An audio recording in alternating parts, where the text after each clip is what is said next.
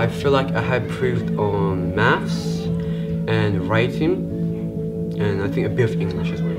At the beginning of last year to how he is now, he's actually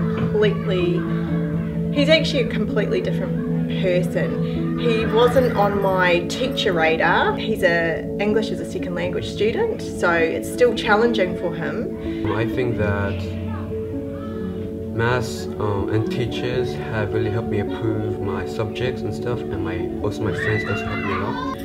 He loves drama, so just drawing on those things and him in the classroom to actually have the confidence to come out of himself. At the start of this year, I wasn't really confident.